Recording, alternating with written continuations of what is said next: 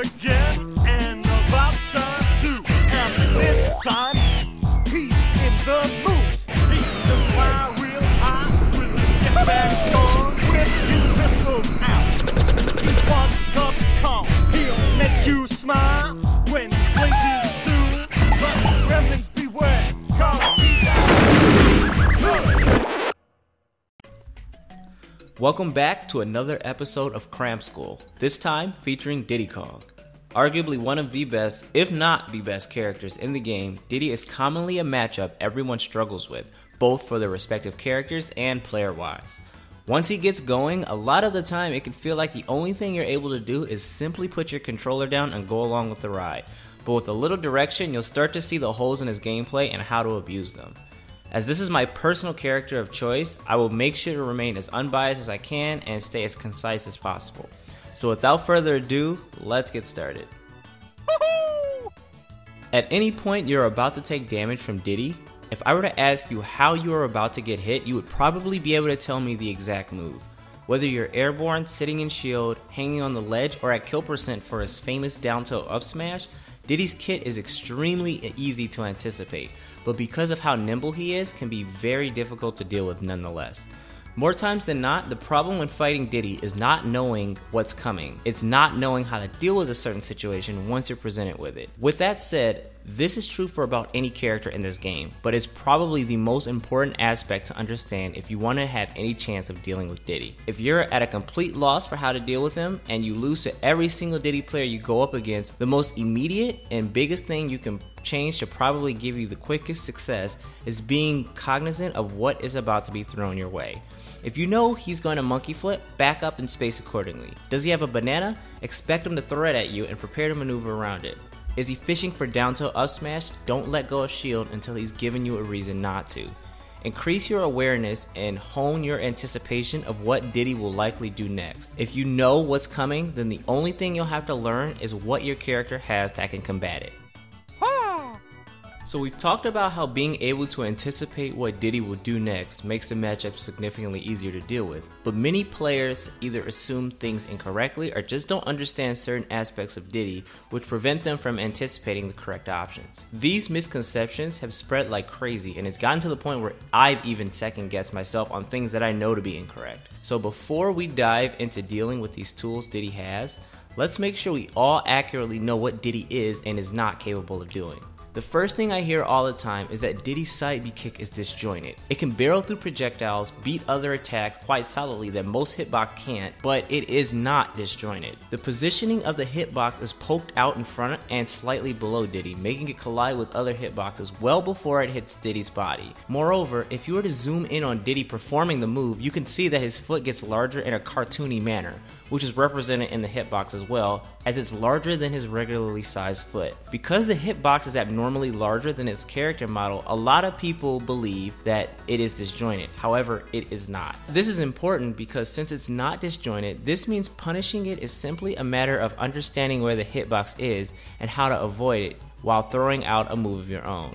Diddy kicks out in front and slightly below his body, meaning the optimal locations to beat it are near the top of his body or near his rear, not his front. A lot of players try to combat it head on and end up getting beat out by the move because Diddy's foot hitbox reaches their hurtbox before their own attack can reach Diddy. The next thing is less of a misconception and more of just an unknown, which is that if Diddy uses an attack after latching onto an opponent with monkey flip, he loses the ability to not only use his upbeat, but every special move. This is important because this effectively removes the ability to B-reverse or pop guns and pull bananas mid-air. A lot of the time, players will see Diddy use his kick and anticipate him using a pop gun reversal right after, even though there's no way for this to even happen in the first place. This leads me to the next aspect that is misunderstood about Diddy, his aerial deceleration. Have you ever noticed that every Diddy player changes their aerial momentum by using the pop gun reversal technique? A lot of other characters like Mewtwo and Ness simply hold the opposite direction to drift and change their trajectory, but Diddy's will always be reversed. This is because Diddy's aerial deceleration is 0. This means that if Diddy begins to move in one direction and then tries to press the other direction in the air, he will never reach a point where he will be able to turn around and change directions. This is pivotal because coupled with the previous statement where losing your ability to pop gun if you monkey hump attack, if you bait out the kick, Diddy will have no choice but to travel in a straight line as he cannot turn his direction around by holding the opposite direction. The last thing I want to clear up is the idea behind Diddy's fair. It is a monstrously good move, having a good hitbox and low recovery time. However, the idea that it is unpunishable on shield is one that I've heard from so many players, and it's like almost a rule of thumb, but it's particularly a thing that low-level players say a lot. Against already airborne opponents, Diddy's fair is absolutely amazing, but on whiff or block on grounded opponents, it is most definitely punishable, particularly through grabbing Diddy afterwards. If Diddy performs a rising short hop fair, he cannot perform another action until he hits the ground. This means that if he whiffs, Diddy is completely open to retaliation until he returns to the ground. He can't jump, he can't use another aerial, he can't air dodge or anything else until his body touches the ground. A lot of the time, the only thing you'll be able to get is a grab to punish it, but many players let Diddy get away with spamming fair on a grounding opponent. A lot of Michigan players call it monkeying on somebody's shield, where you just start spamming aerials, and this is something that a lot of Diddy players get away with that I hear people complain about a lot. Throughout the rest of the video, keep these ideas in mind as we discuss dealing with Diddy. Be ready to assess what your specific character's best options are at accomplishing the task to deal with the main theme of each segment as we go on. Diddy owns this no matter how you look at it. With pretty much the most oppressive neutral game throughout the entire cast, this is the most difficult part of the matchup to deal with, without a doubt. If you ask any top player how to deal with Diddy in neutral, more often than not, they will simply tell you don't. While this isn't necessarily wrong, telling players without a strong understanding of neutral in general will have this translate into avoid it altogether, which isn't what is meant. Diddy's neutral game consists of primarily banana, down tilt grab, forward air, and monkey flip. With all these tools available, Diddy is without a doubt an overwhelming character, but for him to favor some of these options means losing others. The best way to explain how to deal with his neutral game is to break down each of his strong neutral tools and then just bring them all together and describe the overall playstyle needed. So let's just do that. So to start, I mentioned that avoiding neutral altogether isn't the optimal way to play. Many players will just jump around actively avoiding the ground as long as Diddy has a banana, as if touching the ground means losing the game entirely. This playstyle wouldn't be bad if Diddy Kong's forward air didn't exist. On grounded opponents, fair can be punished very reliably, but on opponents that are airborne, they lose the ability to shield, which will often get them frame trapped or just flat out beat out by the hitbox entirely. Forward air makes jumping a risky option since it is a very potent anti-air, but against grounded opponents, it's fairly unsafe to use. The most ideal method of dealing with forward air is to try to force a whiff by crawling right outside of Diddy's dash grab range or simply shield grabbing it altogether. If you space right outside of Diddy's dash grab range, you'll always be ready to react to dash grab with roll or spot dodge and be ready to whiff punish or shield Diddy's forward air. This way, you have all of your options available and he won't be able to machine gun forward airs while you're airborne trying to drift around him. The next thing to deal with is monkey flip. This is probably the aspect of the matchup that is dealt with the poorest among every level of play. Diddy has the unique ability to change his command grab into an attack at any point during his monkey flip, which inevitably tricks up a lot of players. Moreover, because of how large the hitbox is on his foot, it can be difficult to punish even if you predict which version of monkey flip he'll use. When dealing with Diddy in neutral, the most optimal way to punish monkey flip is to run to the end of it and put your punish there. When used on the ground, Diddy does not gain much vertical height and will normally have to end the move by crashing into the ground with a kick. By running to the end of it, you not only circumvent having to deal with the kick, but you also avoid dealing with potentially the command grab as well. If you are caught in shield and have to deal with monkey flip, you can either roll in or spot dodge to avoid the move, or you can simply hit Diddy with a quick aerial out of shield before the grab connects. Diddy's monkey flip doesn't actually grab until frame 20, meaning that for him to use the grab hitbox, he needs the space to get it going. If you're in shield, it's very likely that the Diddy player will attempt to do the grab hitbox, and if you're anticipating the monkey flip, it should be very easy to react to it with a quick out of shield option to prevent the grab. If you don't feel like you can put a hitbox fast enough to beat the grab, rolling or spot dodging is the next best option if you're caught in shield when he uses it. Make sure, however, that you roll inwards if you plan to roll, since rolling outward will likely get you caught by the kick as he lands. This leads me to the next biggest factor that Diddy has going for him in neutral, the banana. Coupled with Diddy's amazing item toss frame data, with a good item game, it can single-handedly win a matchup for Diddy. This is also the primary reason many players tend to jump away from Diddy in the first place, being so that they avoid getting hit by it altogether. Diddy having a banana effectively removes his ability to use normals, as they all get replaced by item tossing. Moreover, his aerials become the item toss animation as well. The best way to deal with Diddy having a banana is to stay spaced so you can react to whatever he does after throwing the banana.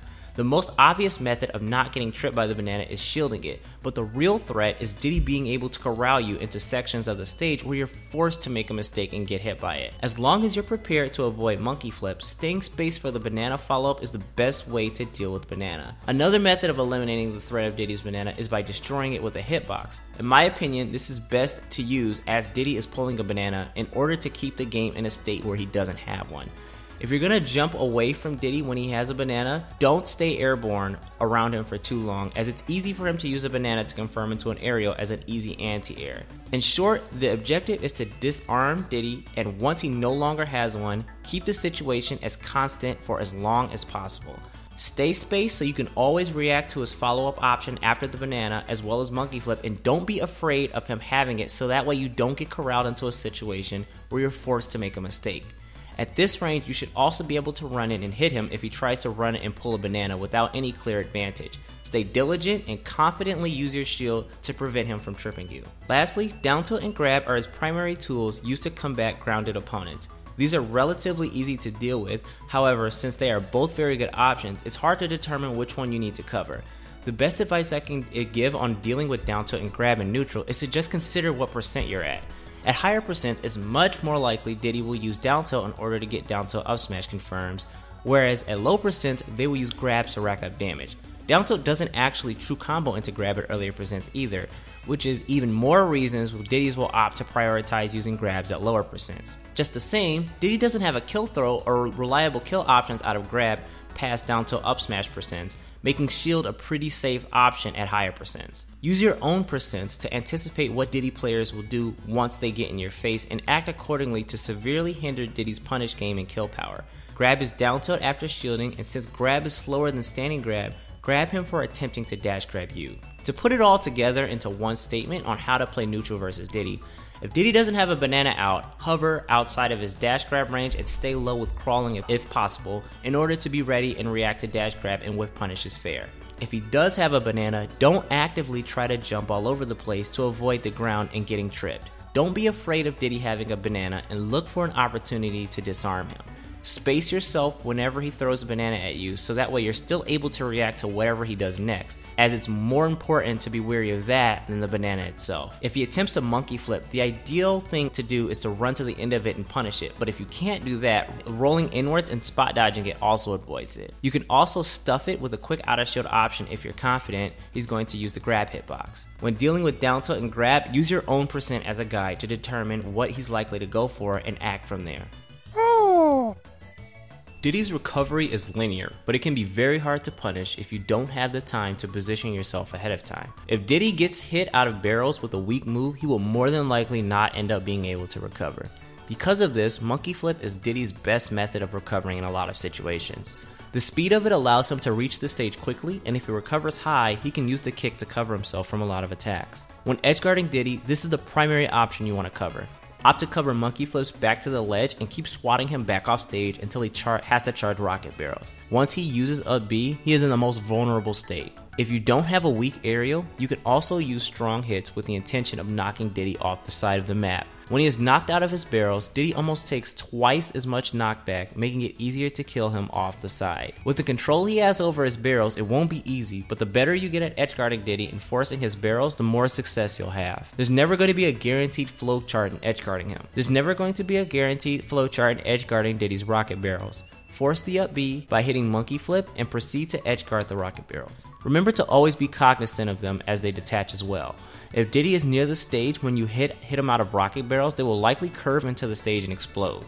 It's very easy to lose stocks from this if you aren't prepared to DI or tech the explosion. Being caught in a disadvantageous position versus Diddy usually means one of two things. You're either trapped at the ledge or you're getting landing trapped by a banana. The vortex Diddy creates can be infuriating, and when you finally decide to calm down, you look at your percent and you're already at 100% from simply trying to bring the game back to a neutral state. Patience more than anything is going to be the biggest factor in reducing the damage you take from a disadvantageous position. When Diddy hits you with a bread and butter combo and you find yourself having to land, the important thing is to not land into Diddy for fear of being thrown back into the air. Many times players will fall at Diddy in order to prevent him from pulling out another banana, and more times than not, this just makes them take another throw combo. In most cases, landing on platforms or going to the ledge are the only options available that don't cause you to take additional damage, and although it's not ideal, it may be necessary. If you find yourself on the ledge, your goal is to make Diddy commit to something so you can get past his ledge trapping game without running into an aerial. Once he does, use that window to either jump past him, attack him away from the ledge, or just run to the center of the stage. Unless Diddy is directly over the ledge, down smash often won't hit characters that just hang there. So many times Diddy's strongest option to punish players that hang on the ledge is simply down tilt, which a lot of the time is just a minor inconvenience. The most important thing about escaping the ledge is to not be hasty and don't get frustrated. It's one of Diddy's most powerful positions he can be in, and the more frustrated you get, the more likely he will guess right, since you'll likely lose your patience. Diddy is a very straightforward character where strong fundamentals will help you win as the character and help you beat the character more than anything else. However, there are a few things you have to be wary of specifically with Diddy Kong, just like any other character in this game. For one, Diddy Kong's hoo-ha works at similar percents to his down tilt up smash, however rage affects the up throw heavily. Giving Diddy damage can ruin the window, where this confirm will work more than anything else. Secondly, don't mess up DIing Diddy's up smash if he crosses up your character when he's running after using down tilt. Always DI away from Diddy when getting hit by up smash, and if he crosses you up while he's running, don't forget to change your DI to the other side to prevent yourself from dying earlier than you should be. Lastly, if Diddy Kong is knocked out of barrels and flies into the stage, he cannot be stage spiked. He enters a special fall state where he will just rub up against the stage, unable to do anything until he's either hit out of the state or it wears off. Congratulations! So that about wraps it up. Would you believe me if I said this is the short version? I didn't expect the video to be this long, but I could sit here and talk about the nuances of Diddy's for over an hour, but doing that won't help you, nor should it. Practice makes perfect, and since Diddy is a very popular tournament character, you will all get plenty of that in this matchup. In the description, I'll link other Diddy Kong videos that helped me along the way, as well as the Twitters of other prominent Diddy mains. As always, never stop learning. With Zero being the best overall player in this meta, and the rest of the Diddy mains aiming for the top as well, Diddy won't be going anywhere anytime soon. I can tell you that you guys will be seeing me right up there with him soon enough. The next video won't be a cram school since I pretty much made 3 in a row, but with that said, I am going to drop the cram schools more frequently. For other cram school videos or just more Smash content in general, check out the rest of my channel. And if you like what you see, don't forget to like and subscribe. If you want to stay up to date with my Smash career as well, you can follow me on Twitter. Again, thanks for watching, and I'll see you guys next time.